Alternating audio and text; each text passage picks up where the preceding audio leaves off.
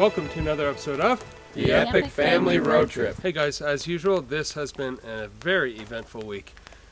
The whole week started with Caroline being in Europe and the boys heading down to the wedding of their cousin back where my family lives. At the same time, I had a previously booked speaking engagement down in San Antonio, Texas. So Carol and I headed down to Buffalo to grab a flight to San Antonio. Hey guys, as you noticed, we're off the island. We were just camping in the cold, snowy Ontario, northern Ontario, and what do you know, here we are on the Riverwalk in San Antonio. Pretty amazing life we lead, and we're going to enjoy some delicious Mexican food. If you ever get down here to the Riverwalk, there's restaurants everywhere and they're spectacular. Tomorrow I'm speaking at a conference and then we're heading back and we'll be getting back in the Jeeps. Good morning guys, we are in beautiful downtown San Antonio. Got up early to get a coffee and just to stretch our legs, but the weather's so warm. What a difference from back home. But last night they had that big parade going on, and we got up this morning and the whole place is cleaned up. It's amazing. They had crews working all night picking up all the chairs, and they're still sweeping up actually over there, so pretty neat to be here. Later this morning I will be giving my talk to a big group that's staying here right on the Riverwalk, and after that we'll be heading back home. Anxious to see the kids and to get back on our adventure. So many birds, it's beautiful. So my talk went awesome. What a great group. I really enjoyed that. And so now we're down at the Riverwalk. We've got a few more hours here, and we're gonna grab something to eat right along this beautiful river. It's a lot more quiet today. The big crowds from the river parade are gone, but there's always a nice place to eat along the river. So we're enjoying San Antonio. Yummy. One of the major food groups in Texas is barbecue. So we got brisket, sausages, and it's gonna be good.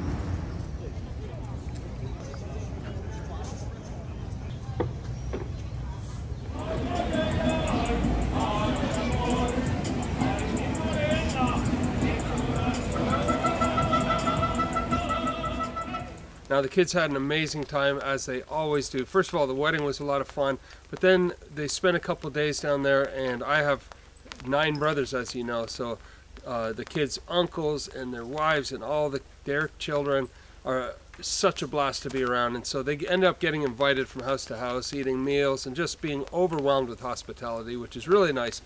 But at the same time, Pete ended up kind of forgetting about his type 1 diabetes and not managing it as he normally does, and he ended up getting quite sick. When Carol and I arrived back from our trip, we noticed that he was starting to deteriorate, and it was reminiscent of when he first got diagnosed. His eyes were sunken in and he was not feeling well at all, so we made the decision to immediately get him in a vehicle and take him to the nearest hospital. They admitted him right away and started him on an IV drip to rehydrate his body and to bring his blood sugar down slowly and carefully. He ended up staying in the hospital all night.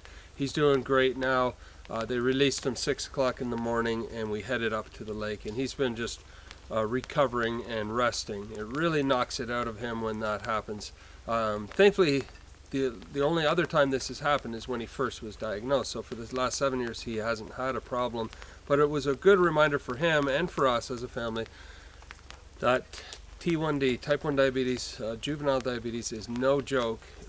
It can really knock it out of you, and it can actually be very, very dangerous if not properly managed. So that was a good wake-up call for Pete to really take care, especially when you're having so much fun. So after we picked up Pete, we headed up to the lake, and when we arrived, the folks at the marina had said just one day ago there was still ice across the lake here in the backside of the lake, and the day we arrived it had just broken up and pushed aside. So we decided to make an attempt to get out to the island for the first time this spring.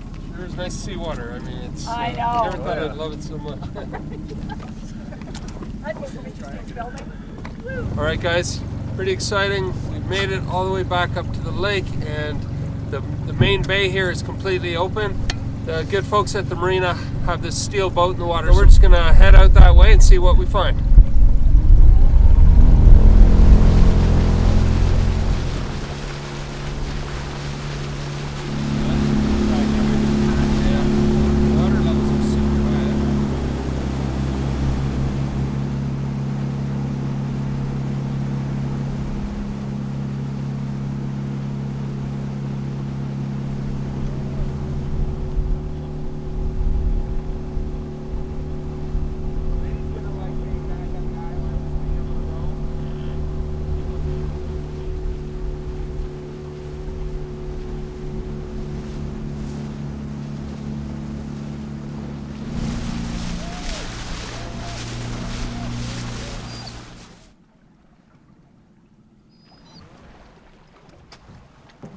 We made it across.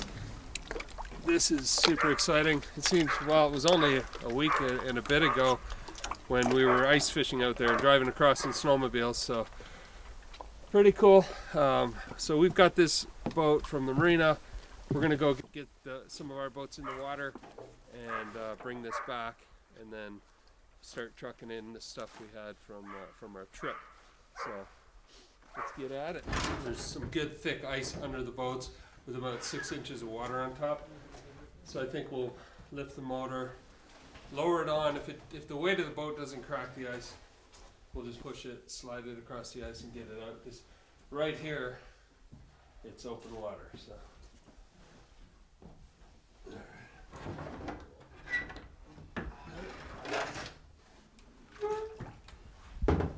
Welcome to spring. Really exciting for us. Spent the whole winter here. We got off for a few days because we had to get out of town, but it's so nice to come back and see the last bit of the ice leaving the lake. It really doesn't feel like that long ago that we were snowmobiling. No, putting these all up. Oh, it's so true. Yeah. Wow, that's pretty thick still. Still good. 5 or 6. Yeah, it's thinner back here.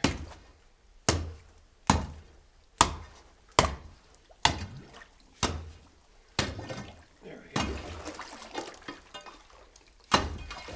We were able to break all the ice behind the boat, so we'll be able to lower it into the water, and we'll see. But I think shouldn't have too much problem sliding it out. But that's a good reminder to take our time going across the lake, because there's probably little icebergs floating everywhere. All right.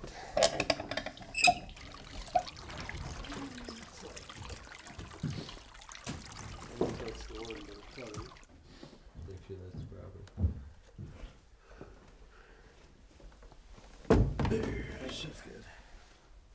Should do the job.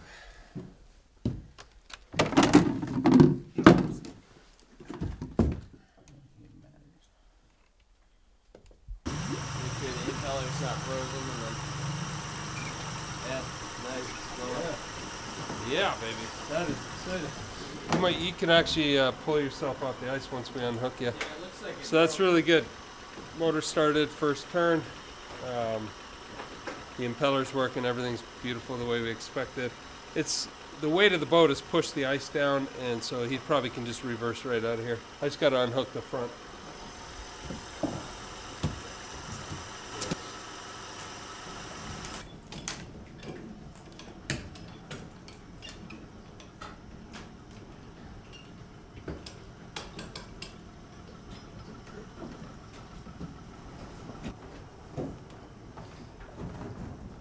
Just like that.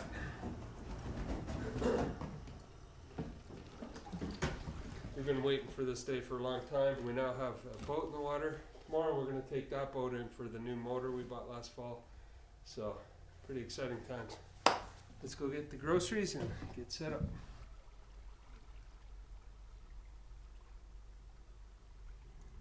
Is that tied up? No. Let's probably tie it.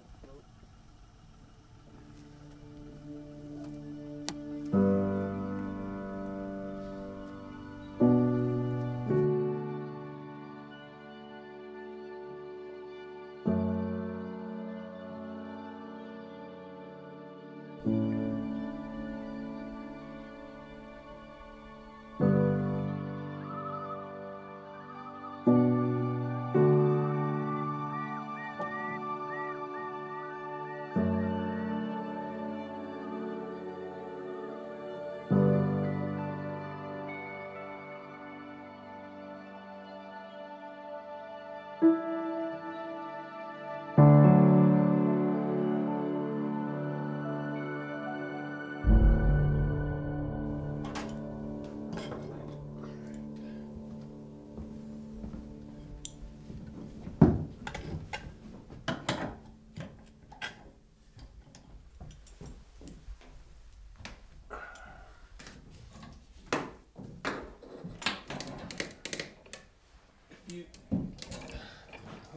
Dan's bringing around the other boat. We're going to put this one in the water and tow it back to the marina, load it onto a trailer, take it into town for a new motor, which we're excited about. So when Dan comes, we can get the block and tackle set up from that side, move it over to this side. But this one we're ready to lower down. I'm actually going to leave it up for a bit and let the water drain out of the back.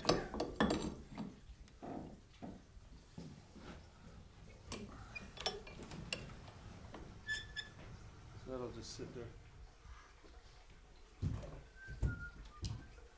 Still enough ice in there. Yeah.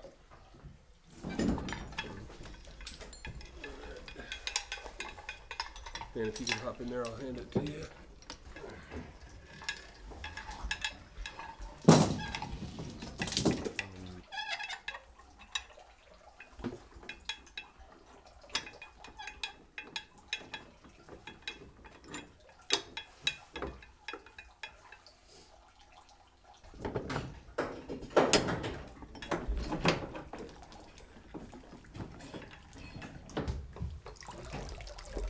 Like impossible to jam in the water.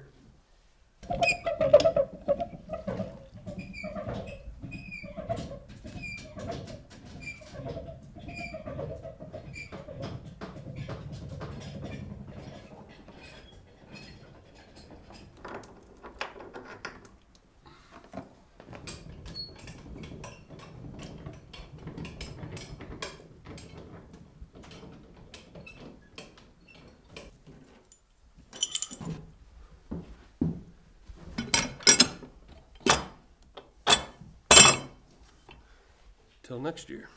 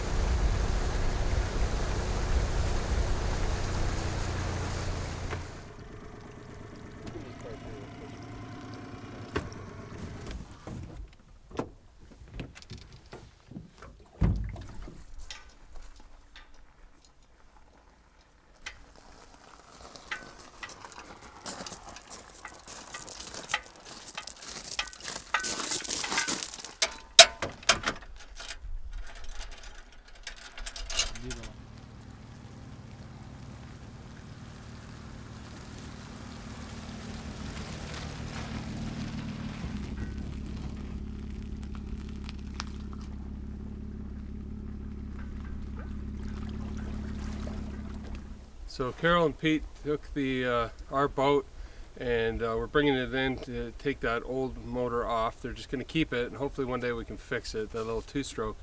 But they're putting on a 40-horse Yamaha just like this one here, 4-stroke, and it's going to take about 3 or 4 days to arrive. So we're really looking forward to that coming in. It'll be awesome to have 2 reliable, wonderful boats for fishing and for just getting back and forth to the marina.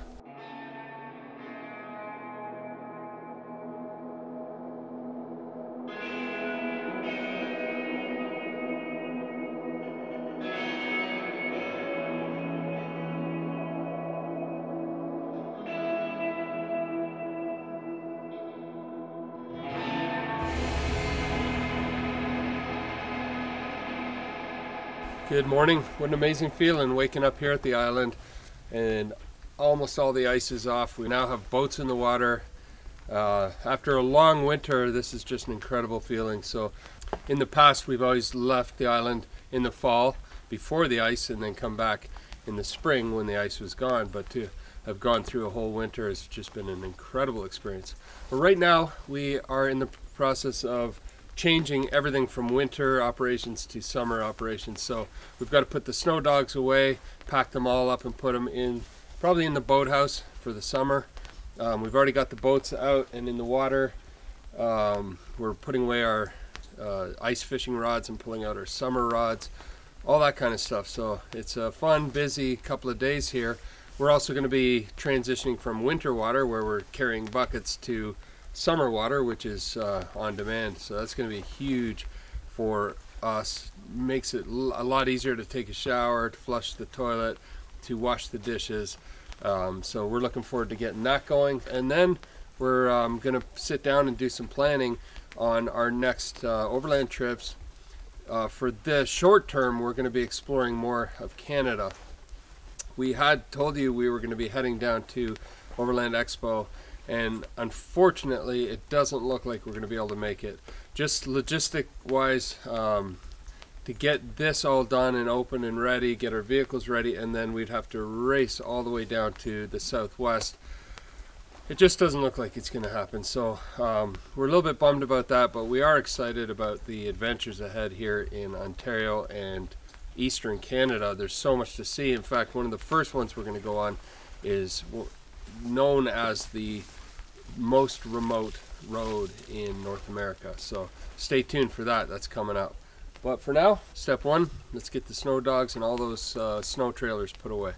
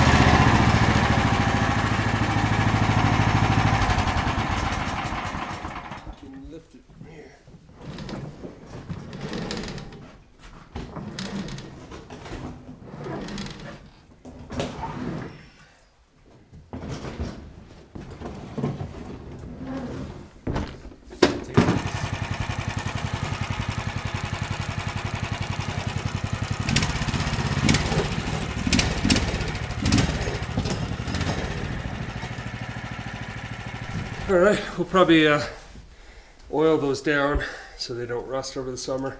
We'll let them dry out first, and they'll be ready to go when the ice comes back. Hopefully not for a while.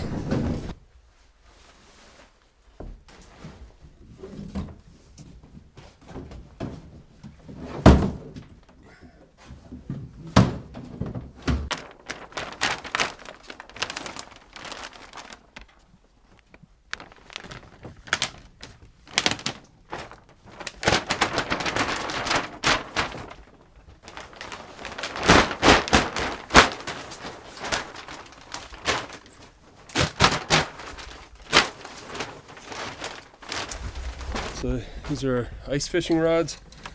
We won't be needing this for measuring the thickness of the ice every day.